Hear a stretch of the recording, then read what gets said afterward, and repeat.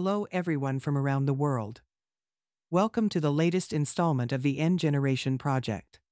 Finding Fame in Anonymity. Joe S.'s Journey on Narcotics Anonymous's Spiritual Wisdom. A classic remastered Narcotics Anonymous guest speaker. But before we delve into today's featured content, I want to take a moment to connect with our incredible audience.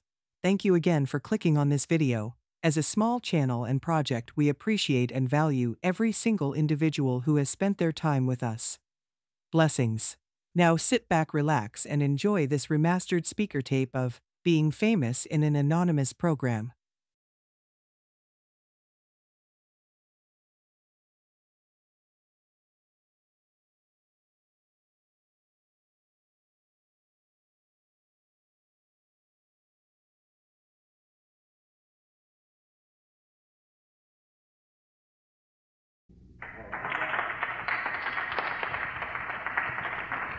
I'm a recovering addict. My name is Joe. And I'm from Albany, New York. And I'd like to thank God for allowing me to be here. I'd like to thank God for allowing you guys to be here. But most of all, I'd like to thank God for a 12-step process that helped free me from myself. I want to say I'm a little bit tired. You know, we were on the road early this morning. A guy in my home group celebrating 10 years. My home group starts at 7:30 a.m. So we left there, and then we ended up at Hales Creek Correctional Facility, shared with some inmates behind the wall. We left there, and we ended up back in Albany for about an hour before we came out here. So I need to say I was called by the Springfield area and to do a workshop, but I never heard from them again. So I said I was still going to come and enjoy myself and listen. And I was approached later on in the night and asked to do this workshop. And I took it, you know, on blind faith. And I didn't bring my book, so I asked Brother Ali if I could possibly use his books so I can reference the literature, you know, because like I need to say, like, I'm just the messenger. I am not the messenger. So I want to say, like, I'd like to thank God again for allowing me and Brother Victor, you know, safe travel, you know, all day long. We've been sharing with each other. We've been enjoying each other's company. We've been enjoying each other's struggles and ups and downs as we talked about it, you know, and I need to say, like, I just want to set the tone, you know, and allow God to work through me, you know, and do for me what I find impossible to do for myself. I want to say again, you know, I'm thankful that you guys are here because without you, there would be no me. You know, I need to say I started using at the age of 9. And for the next 29 years, I lived a life based on a decision made by a 9-year-old. I remember the little boy who was always looking for an outside physical solution to an inside spiritual problem. I'm talking about a little boy that was locked and loaded, and fat boy, chubby, and 4 eyes, and didn't understand why. I'm talking about a little boy that was like, you know, told to sit down, shut up, be seen, and not heard. I remember that, you know, and I remember like, you know,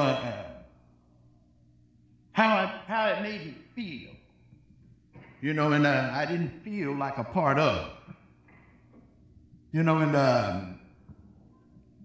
I need to say, I said to myself when they asked me to do this topic, like, why they give it to me?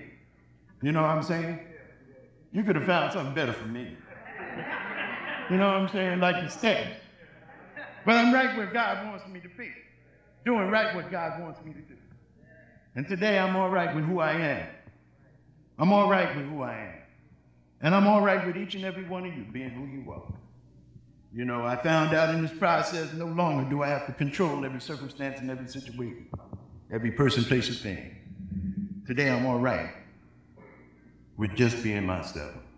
I came to the Fellowship of Narcotics Anonymous on June 9th, 1994. And I need to say at the end of my road, I found myself on a couch in a roach-infested house with 4 other addicts waiting for a knock at the door. I was being held hostage by a little tiny rock. I remember what it was like with the drawers sticking to your hair nappy, arms funky, shoes turned over, and still telling myself I'm all right. I'm telling you, you're looking at a guy, you know, at the age of 13, wanted to be a chef. My mother was a chef, my grandmother was a chef. I graduated from one of the finest schools in the country, graduated third in my class. I was in a student body of 2,600 students. There was only 11 blacks on the campus. I graduated third in my class and still felt less than. You know, I had some claim to fame in my life. You know, my sponsor told me, you need to talk about your successes as well as the trials and tribulations. You know, I did recipe testing for the 1976 Culinary Olympic team. You know, I helped set up the 29 base shop and the 1 and 2 World Trade Center for the Hilco Company. I baked and decorated the 8-tier white lace cake for the movie The Godfather in 1975. I did a lot of stuff, but money, property, and prestige, I was still trapped in a progression of a disease that was holding me high. You know, I remember what it was like. But I can't tell you when I crossed the line from use to abuse. But I know I did because as I told you about the end of my road, boy, I was like in pain, misery, and suffering. And I was still like saying, I'm all right. I was calling pain and pleasure. So I came to the Fellowship of Narcotics Anonymous. I had no clue because, see, at the end of the road, I was like, I only had a 2-word prayer. I was in that condition. That prayer that just said, help me. Help me. I had no clue that God would introduce me to a place called Narcotics Anonymous. You know, and I need to say, and my friend reminds me, you know, I came to Holyoke in my early recovery to share a message, you know, on Just for the Day. And I talked about, like, as a kid, I remember my mother used to saying, boy, I said, can I go outside? She said, yeah, but don't go off the steps. I came to Narcotics Anonymous, and they said, don't go off the steps.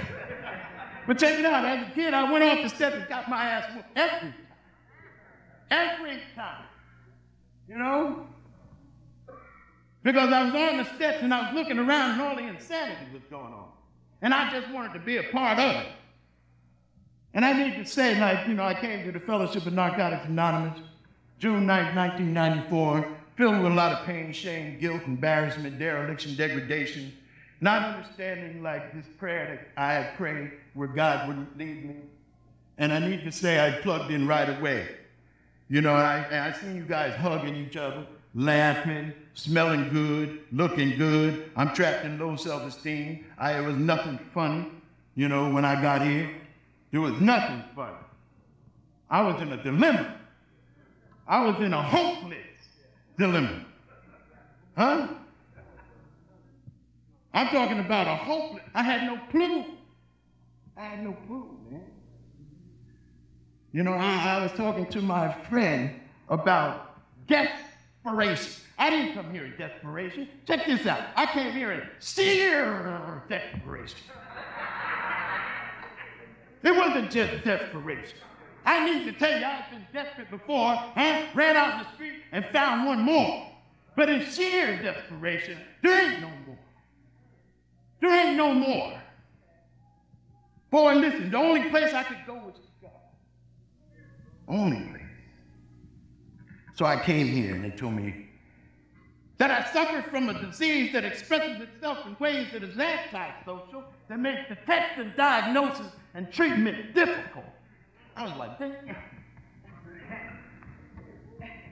I didn't know. I didn't know. You know, I need to say, like, you know, this topic, being famous in an anonymous program. Ooh, the hell invented that shit. You know what I mean? But you know what that says? You know, check this out. You're in this fellowship, you know, and if you've been around here a minute and you work the 12 steps, I'm not talking about doing the 1, 2, 3, cha-cha-cha. I'm talking about work all 12 steps. Listen, my sponsor got 57 sponsees, and I'm the only one to work through all 12. I only have one sponsee who has worked through all 12. Let me tell you something. This is a 12-step fellowship. Boy, listen, I needed the benefits of what God had to offer. I didn't want to I didn't want no cut on this. You know what I mean? Are you putting cut on your recovery by not working the 12 steps? Are you in the 4-step talking about I'm stuck? Huh? Have you stuck it away in the drawer like they said and never picked it up again? Huh? Are you scared to share the 5th step when you guys like me? You know what I said in the 5th step? That I had sex with 2 of my sisters, and I said one was fiending and the other was drunk. I never wanted to tell nobody that. I remember the times when I went out on the corner looking for a girl. I got home and found out the girl was really a guy. You know, the shit was so good I looked for his ass again. They said the 3 indispensable principles is honesty, open-mindedness, and willingness. Have you gotten honest about who you are? I'm talking about a heterosexual man with homosexual thoughts. At any given time, I show up without my own damn permission. Huh? But it wasn't until I went through the step process that I revealed that to me. It ain't what you need to reveal to your sponsors. It ain't how soon your sponsor needs relief. How soon do you need relief? I'm waiting for my sponsor to do my step. Get the fuck out of here.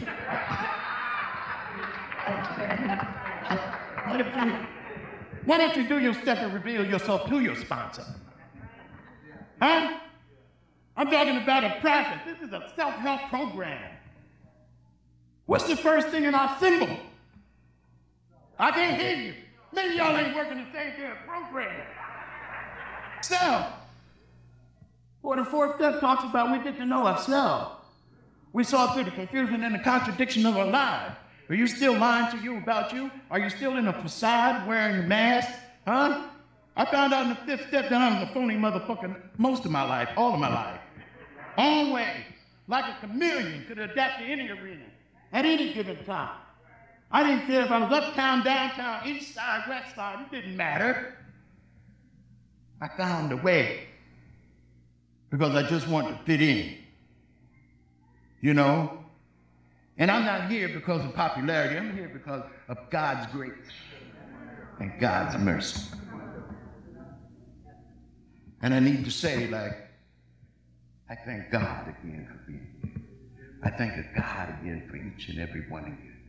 See, when I look around this room, I know one thing, like the same God that spoke to my heart in my sheer desperation spoke to yours. Huh? Boy, listen, you guys have made a believer out of me. You know, 2nd step, we came to believe. How did I come to believe? See, I remember my first Narcotics Anonymous meeting, there was a guy sharing, he had 8 years. The same guy, you know, used to try to get clean across the street where I was dealing drugs at. And I used to say, he used to have his foot on his arm. I used to say, yo, man, come here. He'd be like, the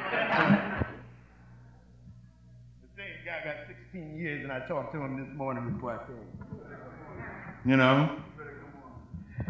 So I'm here, you know, and I have no clue where I'm going. But I want to say, like, you know, I'm thankful to be here. In my early recovery, man, I remember, you know, the guy with, you know, 30 days, 60 days, 90 days, going to meetings, hearing people share. You know, I got a sponsor at 30 days. He gave me a quarter and his telephone number said, call me. And I called him. He says, call me tomorrow. And I called him. He said, I'll talk to you later. And I called him. And I'll see you at a meeting. And I called him. And I kept calling him. And I seen him at a meeting. I said, yo, man, come here. I want to call.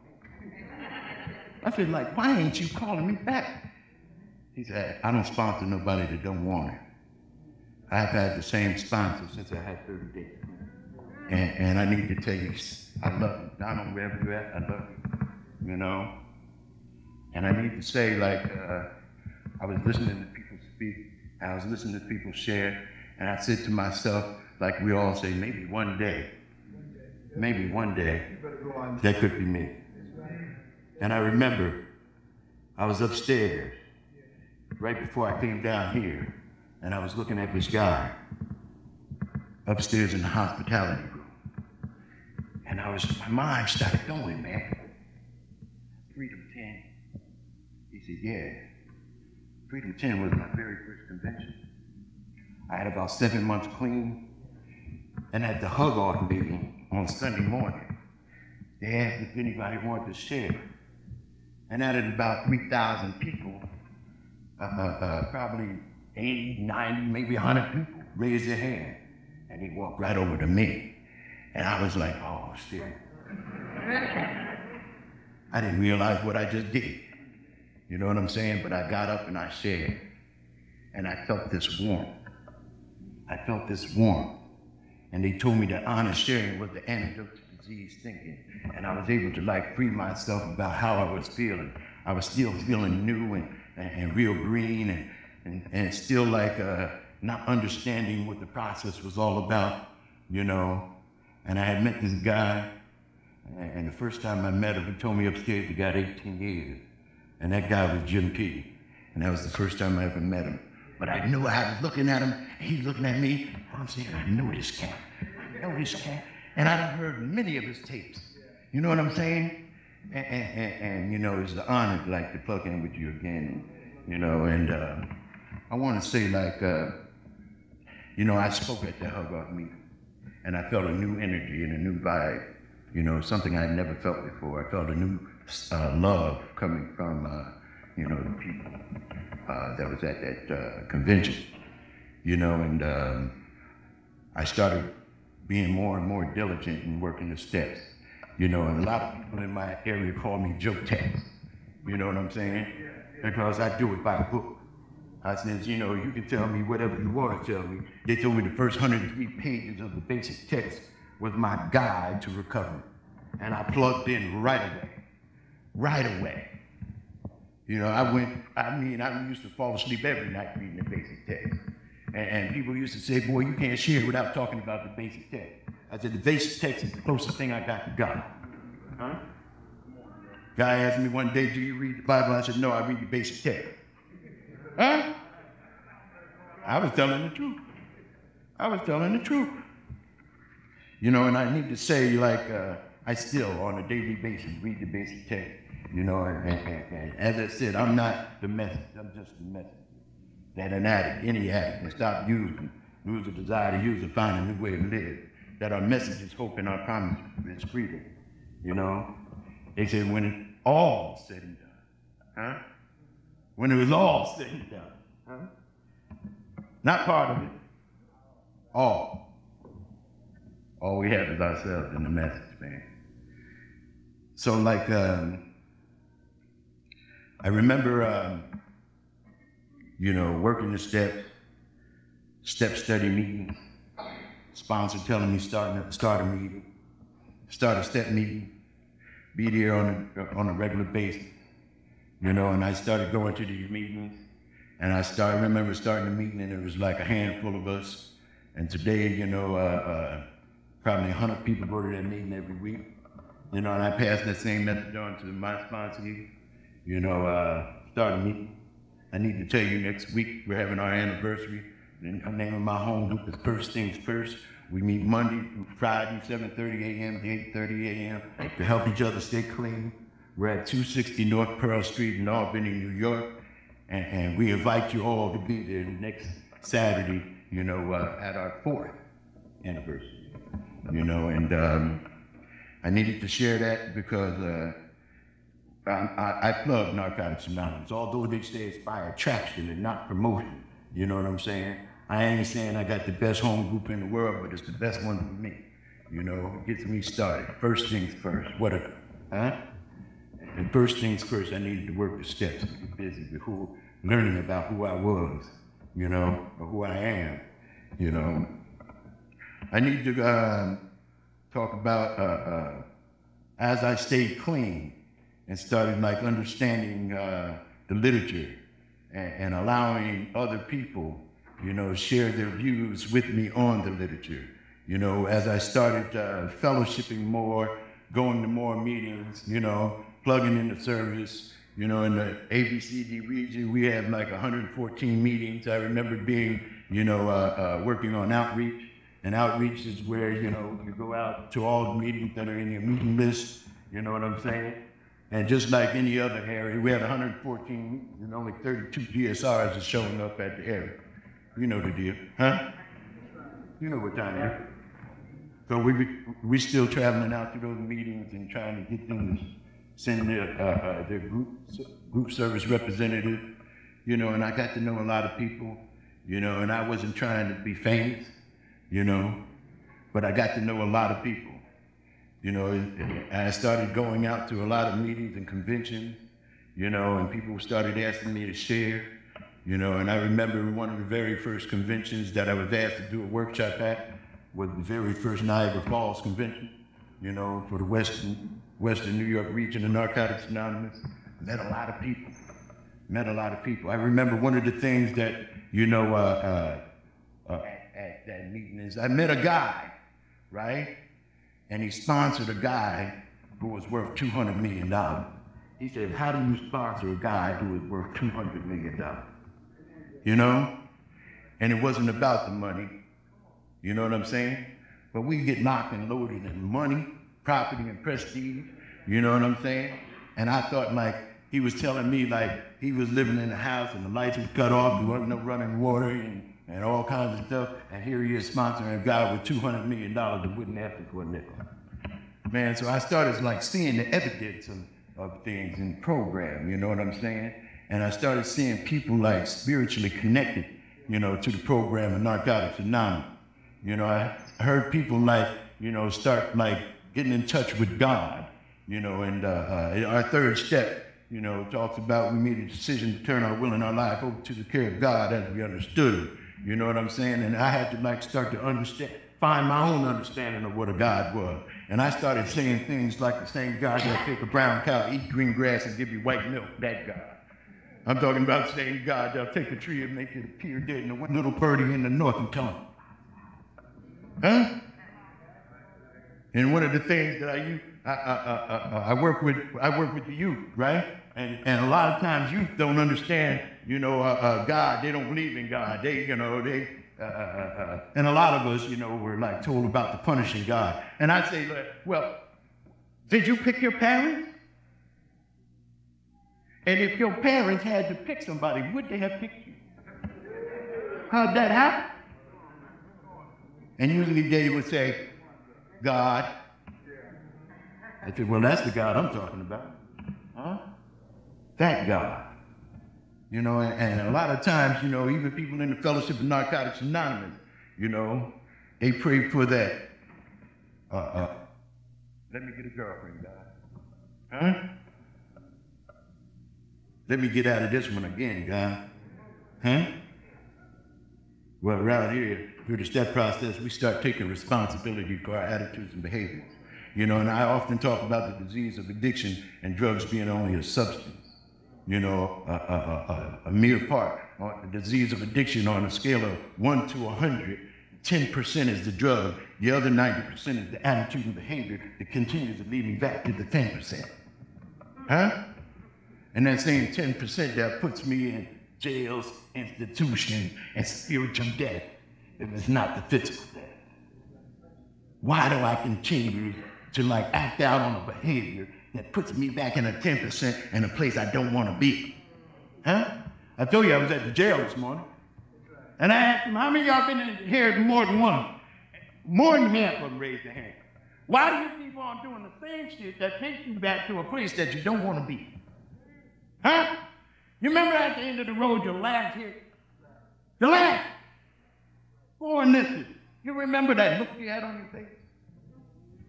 What is it, Victor? Sheer desperation. You know what I'm saying? I don't want to forget that look. I don't want to forget that fear. Because you know that those who fail to remember, I don't want to go back to the couch. I remember what it was like. I remember what it's like, and I don't want to be there. One aspect of our addiction was our inability to deal with life on life's terms. We tried drugs, combinations of drugs, to cope with, check this word out, seemingly hostile work. Hold up, wait. Seemingly. What are you? Seemingly. My perspective. I'm talking about, you know, not only do I have a fractured personality, I have a warped perception. Seemingly hostile world. Huh? Well, listen. We dreamed of finding a magic formula that would solve the ultimate problem. ourselves. 99.9% of any problem I ever had, I caused it myself, but I always blamed you. When do I stop blaming you for the problems that I have? The circumstances that I made. When I start working a step and get in touch with self-deception, self-deceit, self-righteousness, arrogance, unwillingness, impatience, intolerant, when I start like plugging in to who I really am. And you find out there ain't no excuse anymore. You know what I'm saying? I'm talking about when you start revealing me to me. And I don't have to put myself in circumstances that I know will cause me pain, misery, and suffering, and still sit around and say it's all right, because it ain't all right no more. It ain't all right no more. You know? And our 11th step bears it out, talking about, you know, this is 11th step. You pray for things and then have to turn around and pray for that damn removal. Huh? And you still expect God to be there with both prayers. Huh? Don't want to take responsibility for the shit you put yourself in. Huh? So what happens in talking about this topic, being famous in an anonymous program, what happens is as you work the 12 steps and you start to free yourself from yourself and you share in meetings, you know what I'm saying? Because people plug into honest sharing, you know what I'm saying? And they identify with the incest issues, they identify with the abandonment, you know, the fear, the lying, the stealing, the cheating, the manipulating, the justifying, and the rationalizing. They plug in, and a lot of us can't get honest about it. So when they see somebody that gets honest about it, you know what they do? They pull you over after the meeting. But shit, if you can tell me, you can tell your damn sponsor. Right? And I hear people all the time, you know, hey, they hear you sharing the meeting, you share some honest stuff, you know, you got plugged in, they can identify because we're more alike than we're different, huh? And they be saying things like, I'm looking for a sponsor. How long you been around here? I've been around here about 6 years. And what do you mean you're looking for a sponsor? You've been around here 6 years. You know what that tells me? That tells me you're disobedient. I got here if I wasn't disobedient. It's only by obedience that I stay here. Because the sooner we face our problem, sooner. What does that word mean? Talking about being obedient to what the literature is saying to you. It ain't what your spouse is saying to you, what the literature is saying to you. Because if my sponsor ain't following the literature, I don't want to follow him. He's a dope fiend too. Huh? So I follow a sponsor that can always reference the literature. Send me to a place where I can find some spiritual relief. Not just relief. Spiritual relief. So I'm talking about all of a sudden I'm going to conventions, people are asking me to come here and come there. You know, I get asked a lot to share in a lot of different places. I travel a lot, I'm a traveling addict. You know, and I try to be obedient to the literature. You know, they say addicts travel hundreds of miles, many, many miles to carry this message. You know what I'm saying? And I need to tell you, in early recovery, you know, 3-4 years in the process, you know, I thought being at the podium was where I always should have been. You know what I'm saying? But check it out. I remember as a kid, man, getting in trouble and then getting out of the trouble, and on the way home, I was rejoicing. And my mother said, boy, you're going to be a preacher one day. You know what I'm saying? But this ain't about preaching. This is just about sharing. And if it sounds like preaching, keep coming. Huh? I damn sure got something to preach about. Huh? Because God has brought me a long, long way. God has brought me to a place that I never fathomed I would be today. You know, and as a direct result of working the steps, I got in touch with a God that's omnipotent. You know, I'm telling you, one of the ways that I talk about God, you know, and if I offend anybody, keep coming. I'm going to keep talking about God. You know what I'm saying? Check it out. Because, I go to a place like Niagara Falls, and I see the fall. I'm talking about 100 billion gallons per second. 365 days a year, 24 hours a day. I'm talking about a great big giant God. I'm talking about an ever-flowing God. I'm talking about a God that'll do for you. Well, here it is. Ongoing recovery is dependent. Listen to that. Ongoing. What is it? Ongoing. Recovery is dependent. I'm dependent on something here. Dependent on a relationship with a loving God who cares for us and will do for us what we find impossible to do for ourselves. So there's things that are possible for me, and there's some things that are impossible. And I still have to go back to the second step, be thee. Because that's what it says in the second step, It says, based on the evidence of a problem that cannot be fully explained, confronted with this evidence, I've been confronted with some evidence of this hour. You remember when you got in that situation, you said, oh God, you didn't holler for mama, daddy, sister, brother. You said, oh God, that guy. Just because you got clean, you got a new pair of clothes and a house and a car and some Mr. T starter kit, You better still be dependent. Don't think like you plugged in independent, because we still are dependent. Dependent every waking hour. I often talk about, you can look at a clock and said, I went to bed at that time, but you can't tell me what time you went to sleep. You can look at a clock, open your eyes and say, I woke up at such and such a time, but you can't tell me what time you went to sleep. Only God could. Then you can sit in bed and toss and turn and rock and roll. You know what I'm saying? And only God will quiet your mind to the point of sleep. And I need to say that because I share and I'm really in touch with the literature. I'm in touch with step work. I'm in touch with freeing me from myself. And a lot of times people think it's arrogance. And it's just confidence. Because I had no confidence once I got here. So as you share, I know him. You know how it is. When you share, a lot of people know you. When you talk to people, when you plug in with the we of the fellowship, you get to know a lot of people. You get to know a lot of people and they get to know you. Because you reveal yourself to them too. Once you reveal yourself to yourself, once you start moving away from the shame, guilt, embarrassment, dereliction, and degradation, right? Moving away from it. Like this for the day when I reveal it, the more I reveal it, the more I move away from it. Does that mean I'm perfect? Hell no. I was talking to Ron H. earlier.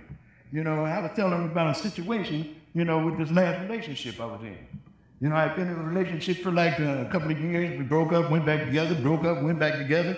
The last time we broke up in November, 4 months later, she was talking about she was getting married to somebody else.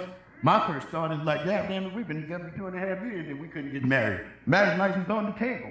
And she'll probably hear this tape because I ain't trying to hide nothing. You know what I'm saying? Check it out. Check it out.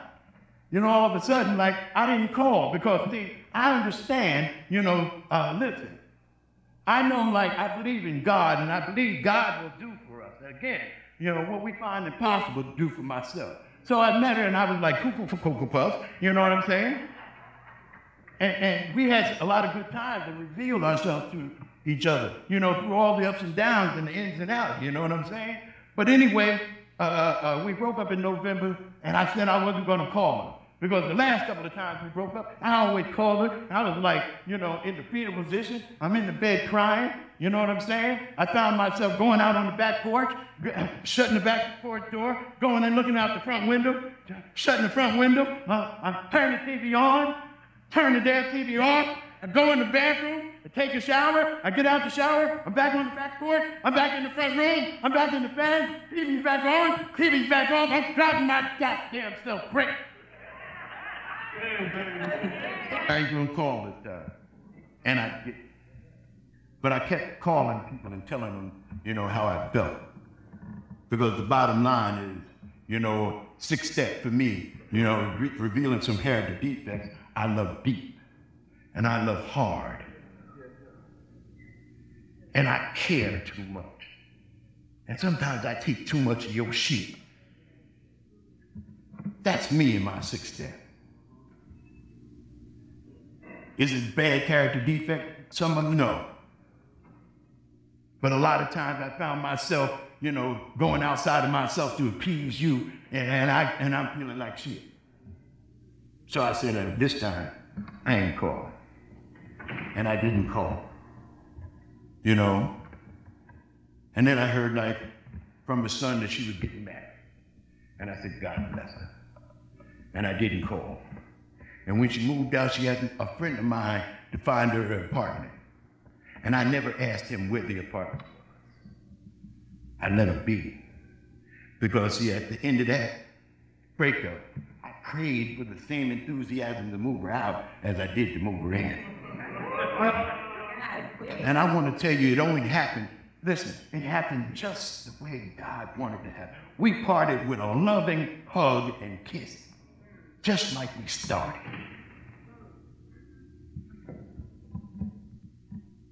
And the telephone rang one day. 5 months later, I just called to see if I had help.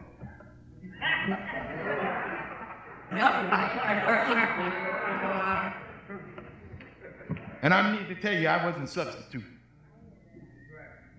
I wasn't substitute.